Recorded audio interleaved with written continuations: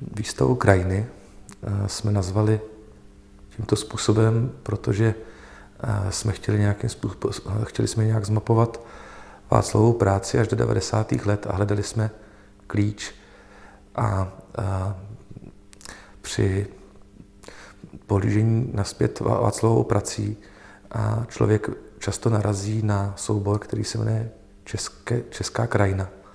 Ten byl vystaven v roce 1999 v Rudolfínu a od té doby vlastně nebyl nikde vidět. Je to fotografický soubor, vlastně největší fotografie, které Václav kdy v životě udělal.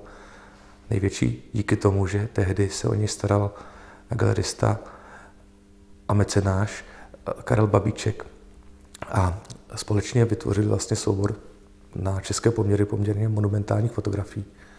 A to, co je důležité, že vlastně na těch fotografiích nebyl Václav sám. Že tam právě potřeboval mít, nebo chtěl mít ty lidi, kteří ho obklopovali, chtěl s nimi pracovat. A tento soubor se stal vlastně jakoby nějakým takovým patronem celé té výstavy Krajiny, která, přestože se může se díky tomu názvu nazdávat, že budeme sledovat nějaké jako krajinářství, tak se vlastně snaží zmapovat tu krajinu Václavových různých vztahů k druhým osobám. A to ne na té rovině osobní, ale hlavně na té rovině pracovní.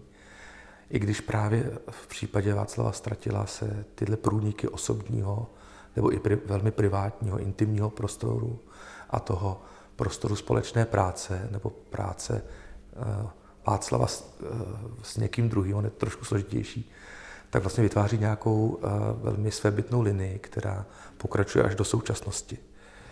A tak jsem za klíč zvolil právě ty Václavovy strategie práce s druhým, nebo o druhém, nebo na základě druhé osoby. A sestavil jsem výběr různých typů práce od poloviny 90. let až do současnosti. Tak na té výstavě jsou potom kresby a fotografie a jeho fotografická alba, která málo kdo zná, ale taky malba, kterou dělal s Martinem Helánem, nebo s Janem Nálovkou, když jeden i druhý byli jeho studenti.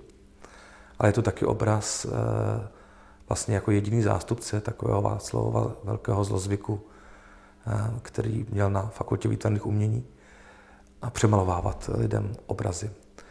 Chtěli jsme vytáhnout na světlo věci, které někdo dlouho neviděl, a tak jsme právě nechali přivést jak soubor Česká krajina, tak třeba soubor Společná výstava.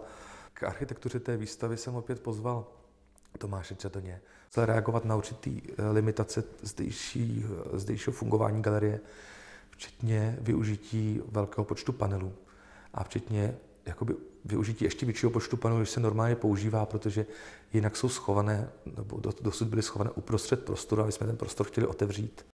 Jako ten princip použití těch panelů a jako podtržení vlastně té jejich panelovitosti a třeba nalezení jako nějaké té těch industriálních vnitřností, které jsou vlastně i vnitřnostmi té Vaněk galerie, v těch panelech, které jsou samozřejmě jako opláštěné a tváří se jako kus galerijních rekvizit, ale ve skutečnosti jsou to taky jenom jako nějaký stroje na vystavování. No. Takže několik těch panelů obrátil na hlavu nebo na bok a vyšli jsme z nich pro instalaci těch jednotlivých děl.